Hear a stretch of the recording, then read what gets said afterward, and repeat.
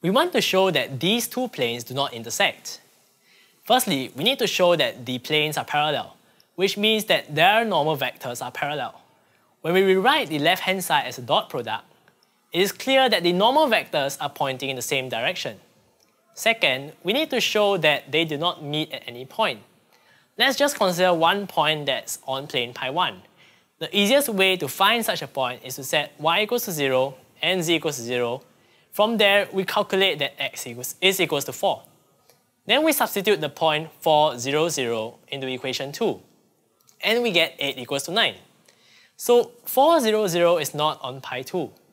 Combine this with the fact that they are parallel, we have shown that pi1 and pi2 do not intersect at all. These two steps are needed to show that the two planes do not intersect. On a side note, if you notice the two plane equations carefully, taking 2 times the first equation and subtracting from equation 2, we get 0 equals to 1.